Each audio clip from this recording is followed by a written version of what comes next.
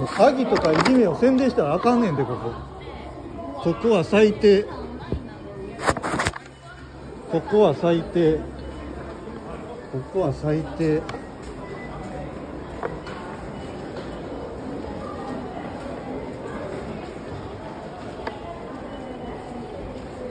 どんだけ性格悪いねん大阪って。ここでこういうことはやめてくださいって言うて、クソジャーキー紹介。どんだけ性格悪いの大阪。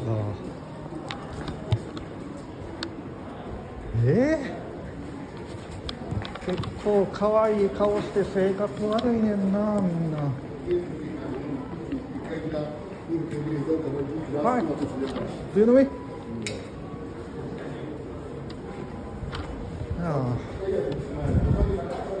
まあ言うてるから、黒人の方がまだ優しいと。やっぱり日本人悪いな。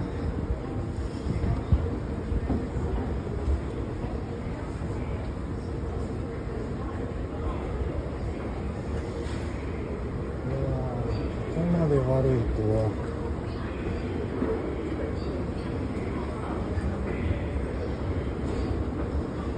みんな性格悪そうな顔してんな。よくここまで性格悪いことできるな。みたいな。ストーカーしてリスペクトせえへん。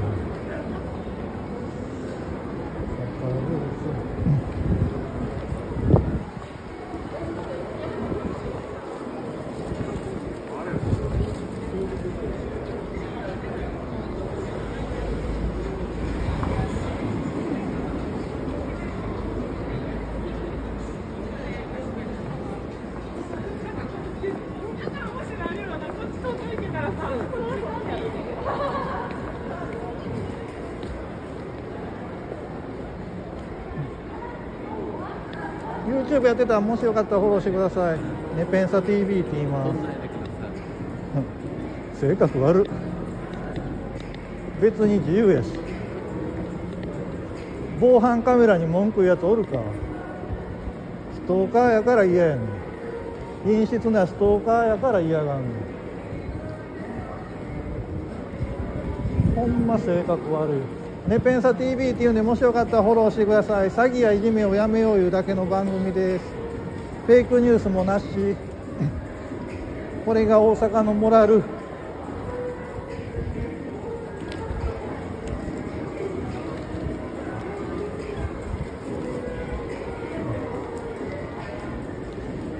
ネペンサ TV って言います。ネペンサ TV っていうんで、もしよかったらフォローしてください。いやー、悪っ、この街。この街悪っ。ネペンサ TV っていうんで、もしよかったらフォローしてください。ストーカーしてリスペクトできへんやつらやから。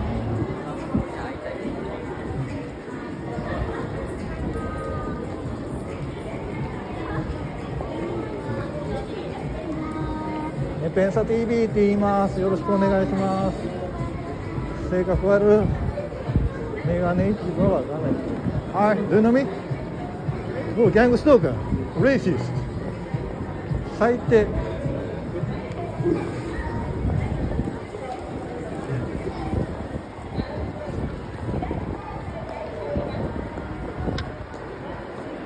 こんな悪い街ある？いやー、やっぱ左翼悪いな。外国人でまともなん言ったら、やっぱり黒人の方がまだ優しい人多いか。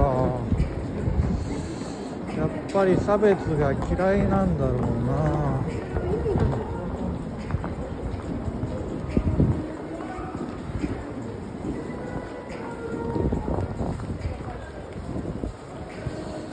いやー、性格悪い。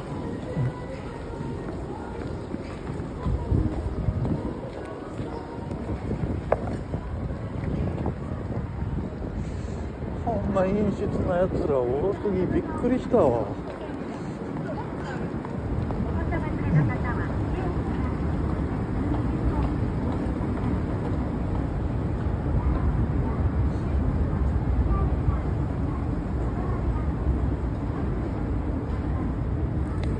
これをやらないでくださいってどういう神経だ。詐欺、いじめ、人権侵害、何も悪いこと書いてへん。い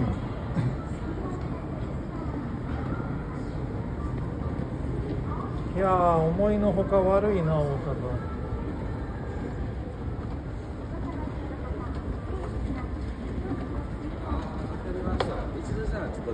わかりました、工作員。わかりました、工作員。全部閉まってんのか。